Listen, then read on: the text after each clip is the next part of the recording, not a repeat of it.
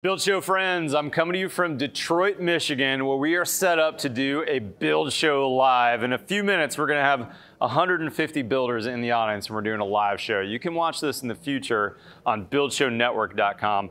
But for today, we are back to the Building on an Island series. This is with my buddy Wade Paquin of WPP Construction. He's building this house on Block Island off the coast of Rhode Island with all the things going on, the logistical issues, the coastal weather, the pandemic. It's been really fun to follow along with Wade on this project. Today's episode, we're talking HVAC. This is episode 7. We've got Evan Trethewey on this episode. We're talking about the Unico system. You guys know this? This is that really small duct system that you can snake around the house. It's gonna be a lot of fun. If you guys wanna catch up on the series or actually get ahead of the series, we've actually published several episodes beyond this over on buildshownetwork.com. With that being said, Wade, take it away on episode 7, Building on an Island. Let's get going.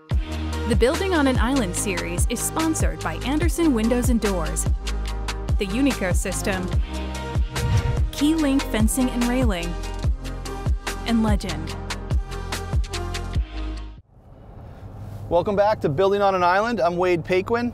I just took a quick flight over here to the island, and I am now heading out to the job site to check on progress, which has been a little slow going, to be honest, the last month or so. You know, it's been a tough time of the year, the winter.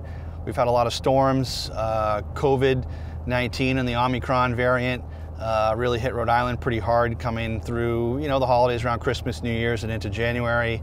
And that just really slowed things down, right? A lot of my subcontractors had their staff homesick. You know, subs and vendors had truck drivers homesick. So just by nature of all of these things happening in conjunction with a lot of storms coming up the coast here. We've had a few nor'easters. The ferry's been shut down when those types of storm happens. The airport closes, and you just can't get out here. So it really slows things down, but we've made good progress. We've been roughing in plumbing and HVAC.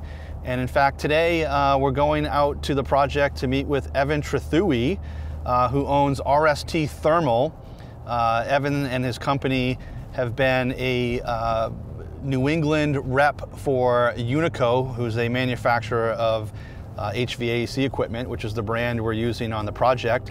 So we're gonna head out to the job site, we're gonna meet with Evan, and we're gonna talk all things Unico.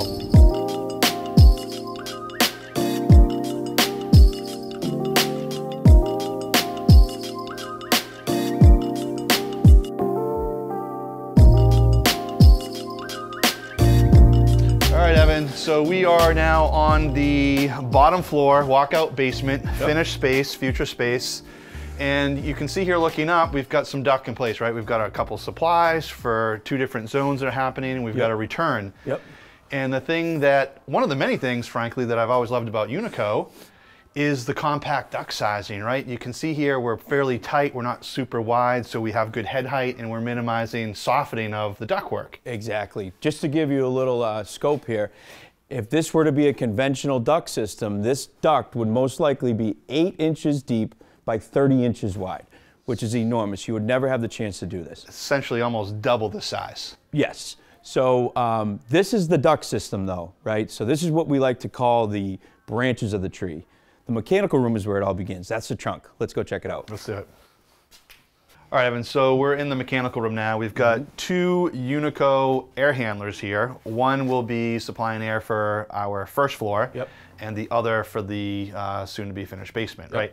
Now, looking at these, you got basically some modular units here that looks like a hydro air handler. Hydroair, exactly. So let me explain what that means. So hydroair is when we use hot water to heat the air. The way this works is this is a coil inside here. The water will be heated at the boiler. It'll come in right here. The air will come across this coil, take the heat away, and it'll be pumped back out to the boiler to be reheated. So that's hot water loop right exactly, there. Hot water loop, and that's our heat source. It's called hydroair. So that's when we're in heating. When we're in cooling, we would use this module. This is the cooling module. In here is also a coil, but instead of having a boiler with hot water, we use refrigerant piping to the condenser, right? So the condenser kicks on, runs the refrigerant piping through, air now comes across this coil, pulls moisture out of the air and cools it down, and the moisture comes out of here in the form of condensate. Moving up, we have the blower, right? So this is how it works. Heating, cooling, blower. We got to move the air. Right. And here's a blower wheel that's going to blast air through the duct, okay? So the nice part about it is that these are all modular, right? So with Unico, you can use cooling only, a cooling and blower module. You could do heating where you do no cooling module. So it's, you kind of build it the way you want. Right, in New England, you tend to see both heating and cooling, and if we're just in cooling in the summer, the coil down here is basically disengaged. Right, so the air coming across it, that coil is just room temperature, so to speak. Sure. And the air is coming up, it's pulling off the cooled coil in here, and then it's getting pushed through the system. Yep, exactly. So you have air coming in with the duct down the bottom. There would be a return duct, yep. Yep, and then the supply is coming off the top here. Now on a traditional air handler, you'd have a plenum here that's about the size of the blower box. Yep. I don't see the space up here for that. I just see a small square here. So is this a different connection? Yes, so Unico likes to keep it super simple. So it's modular as well as pre-engineered. Unico makes a pre-made square to round starting collar for this unit, right? So it screws right on here and it goes to a round size ductwork. From there you can transition to any way you want, right? Like in the basement where we were earlier, it's a different size, it's not round, you can transition after that. But it's a pre-made, sort of pre-packaged system. Gotcha, okay. So, this is the trunk. We were at the branches. I think we should go back to the branches and talk a little bit more about that. Sounds like a good idea. All right, Evan, so we're back out here to the branches of the system, right? Yep. And so these are the rectangular duct, again, trying to maximize head height, minimize the boxing out, softening of this in the finished space, right? But typically, this is not what you normally see for a Unico supply trunk, right? Duct. It's typically a 7 or 9 inch, right? So usually, you know, this is for head height purposes. We wanted to save as much head height as possible. Usually what we would use is a 7-inch round, right? This is a 7-inch round regular ductwork. The largest you'll ever see with the Unico system is a 9-inch round. So it's just a little bit bigger than this. That's the largest you'll ever see. Right, and this is the standard. 7 is what we mostly use, which is amazing. So, and what makes Unico able to have such small, compact ductwork? It's a technical answer, but let me explain it like this. Unico uses about half the airflow is conventional with up to 10 times the static pressure, meaning the pressure going into the duct on the supply side. So half the airflow. So half the airflow is a little concerning. Why are we only getting half airflow and not full airflow? It seems like it's half airflow, but actually when you factor in the fact that it's half the airflow with the higher static, the net result is positive. What we can do with that is you have, like when we were at the trunk, the air handler earlier, we have that cooling coil, right? If we have less air coming across that cooling coil, that air sits on the coil longer. And what it does is it dehumidifies more. So with Unico, just naturally by how it works, you're going to dehumidify a lot more than a traditional conventional system. Yep. And that's just the natural result on how the physics of the Unico system work. You don't need to do anything special to get that benefit. Now that's interesting and good to hear, because that was a major concern for my client. Where we're standing, there used to be a home here.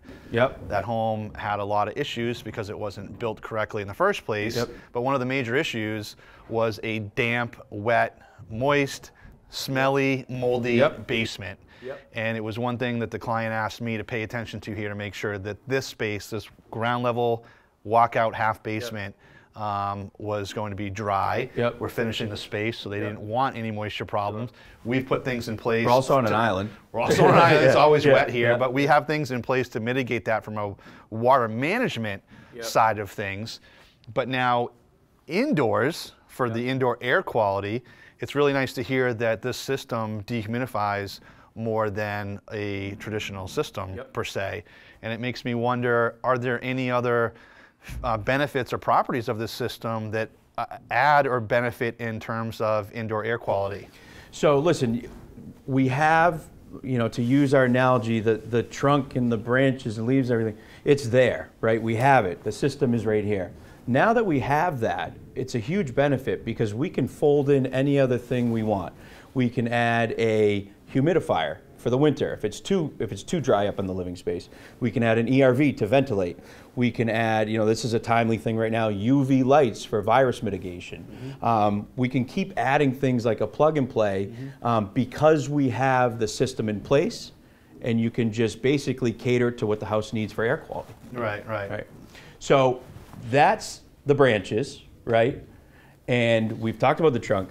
Now, none of this happens until we get to the living space. So up at the living space, where the air comes out, is what we call the leaves. The end of the branch. Let's go see it. Sure. All right, Evan, so we're up here on the first floor, and how convenient, right in front of us, we have one of these supply ducts here. Now you can see it's within some pink spray paint, so I had gone... Perfectly done, by the way. Perfectly drilled out, right. I had gone through with my HVAC subcontractor to spray paint out all the locations of where these supply grills were coming up through the floor. That was based on the load calcs that Unico provided for us, right? How much tonnage on the system we need for the equipment, how many supplies. We had the quantity, we went out and put them where we need to in the space, pretty simple. But this component here, this 2-inch air duct, is tied back to our main branch, right? So to go with the analogy we've been using, this is the leaves, right? This is the leaves, this is the termination. This hose goes back to the main branch that we talked about earlier. Now the termination here could be multitude of things. I have an oak one because that's the floor that's going to be used here. It's as simple as twisting this thing in, and this would sit on top of the hardwood floor when it's done. So the oak floor would come right up, we'd sit this right on top, and we'd stain it the same as the floor. You'd really lose it, not be able to see it. Right, and that would essentially look, you know, if this is our hardwood floor surface, it would sit over the top like this, and just have, you know, it's tapered down, top. So it's not going to be kind of a, you know, broken toe catch because it's nice and tapered here. So, and essentially this is the same supply grill as you'd see in an older home with those older 4x12 metal rusty grills, right? This is Unico's version of the clinkety old outlet. Right. You see. Now, as slick as this is, you know, oftentimes with rectangular grills, we set them flush into the floor, so they're recessed into the floor. Can we get this in a recessed trim? Yeah, so it actually looks a lot like this, although it wouldn't be tapered. It would be one uniform depth here. And what you would do is you would make a bigger hole in the hardwood floor, and it would sit flush with the floor. So as opposed to sitting on top, it would sit right up to it, and it would be really set in, so you wouldn't notice it, and your flooring guy could come stain right up to it and on it. Right, so it's integrated in nicely, and you can get these in different wood species, red oak, white oak, fir, walnut, right, that's super slick. One thing that's coming to mind here is ease of installation with this 2-inch air duct, right? It comes in a box, I think it's 12 feet long. It has the termination connection fittings on either end. So the installer can drill that main bigger branch, if you will, make the connection, and then like a slinky, just pull this thing right up to its location and tie on whichever trim you go with, right? All of this ties into Unico being pre-engineered and easy to install. What they do is they have a pre-engineered size of the ductwork. If you're using this size air handler, you need this size ductwork. You know how many outlets, how many runs you're going to need, as well as the ability to install it easily. You can fit these things anywhere. You could run that hose in a 2x4 wall if you wanted to. Right, and well, that's another great thing with Unico, right, is you can get these small ducts pretty much anywhere, and it's really helpful in older homes and renovation work. Yeah, we do a ton of retrofit work because of that. Yeah, you've even mentioned in older homes and stuff with the traditional old ductwork system, you've used those as chaseways to run multiple systems in one duct. Right, that's pretty cool. Right. So. Well, I'll tell you, as cool as these trims are, we've got something even cooler upstairs. Let's go take a look. Let's take a look. All right, Evan, so now we're up here on the top floor.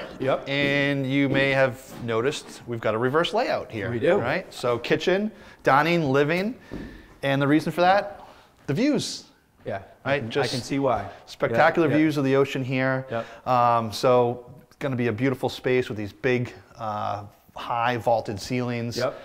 However, that is a HVAC installer's nightmare, right? Where are we going to put ductwork in here to condition the space, right? So challenge number one. Challenge number two, the kitchen, right? That was vaulted. We've decided to bring that down. and create a tray ceiling with some coffers in here. Sure. So we had one place to get our ductwork from the little bit of attic space we have over there where our equipment and air handler will be. Yep. Right through there, through that tiny little pathway. I see it. So we've got a 9-inch hard pipe duct coming in. It's going over the top of the tray ceiling in here. That transitions to a 7-inch duct that loops around the whole perimeter. Yep. Off of that, we'll have 8 outlets of the 2-inch air duct, right? The same thing we just looked at downstairs.